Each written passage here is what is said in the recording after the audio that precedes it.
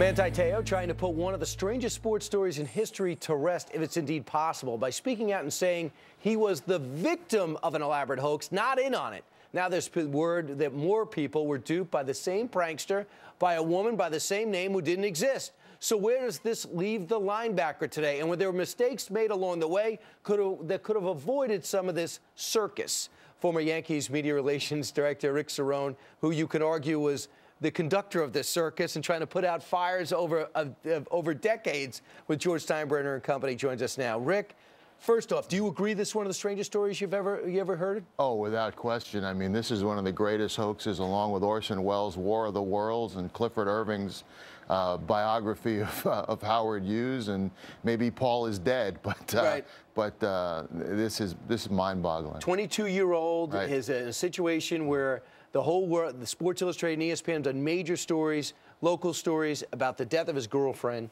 at a young age, and he plays the game anyway. Notre Dame rallies to this incredible season with a bad finish. So we've turned out the story's not correct.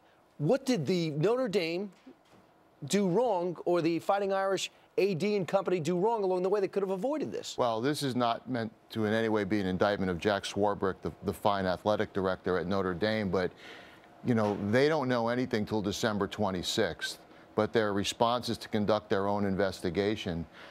It's inconceivable to me and to many people in security, sports security that I've spoken to, that the authorities were not contacted and that the NCAA was not contacted for security help, but maybe that help doesn't exist from the NCAA. That kid, or that young man, he's not a kid, that young man should have been shut down at that moment. At that moment, going forward, he still was confused and he's taking calls. They should have said, a security person would have said, you're done. Right. That's it. No more contact. Just to get a look at the timeline a little bit, evidently on December 6th, he gets a call in Florida getting ready for an award show from the girl saying, I had to fake my death. At which time he puts two and two together and says, I think I've been duped. Right. But for some reason, the athletic director and others aren't folded into this. They're not folded into it, and he still keeps perpetuating this hoax, maybe unintentionally, because he's not sure and he's confused. So we know that when he went to the Notre Dame officials, his coach, his defensive coordinator, the head coach, and then the athletic director, he's still somewhat confused. Somebody needed to get that person from some security person and say, okay, this is how we're going to handle it. They contacted this young man just days before the Orange Bowl from the hotel lobby. Now, he played that game under some kind of duress. How'd that all work out? And you just say, too, when it comes to athletes like this, no one gets through with even a rudimentary security. I don't care who it is. But, Rick, I want to give you a scenario, horrendous situation, embarrassing situation. You look at that, that's true, true, true. Having said that, give me a scenario in which you would have recommended how this could have played out before Deadspin got the story. Well, I would have hoped to get some kind of security involved on the 26th of December.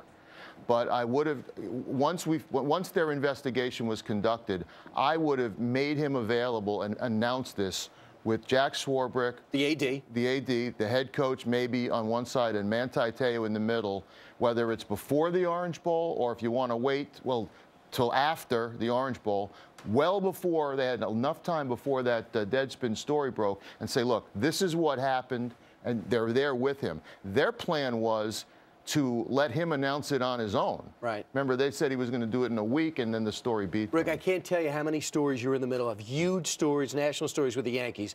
But the last question to you is this. What happens to him now if you were working with him today as he goes pro? Well, I would tell him to stop talking about this because, you know, like, I still think you might think there's something to this. Move on. What you're going to have to worry about now is his time in the 40 and how he handles all these tests that you were referring to. Because, you know, he's no slam dunk. I mean, he may be the 15th pick in the draft, but I know a 15th round pick, a 15th pick in the draft that, you know, you've never heard of because he didn't compete well. So now it's all going to be about the competition. As we see with Tiger Woods, the psychology of an elite performer matters tremendously, even if you've had success in the past like he has had. When things fall apart, your head kind of falls apart. Absolutely. Rick, appreciate your insight. Always great to get to you. Always great to see you in person. And continued success. Good to see you, Brian. I'm sure we'll have you in the next crisis. All right, now let's go to Rick. Rick, what's happening outside?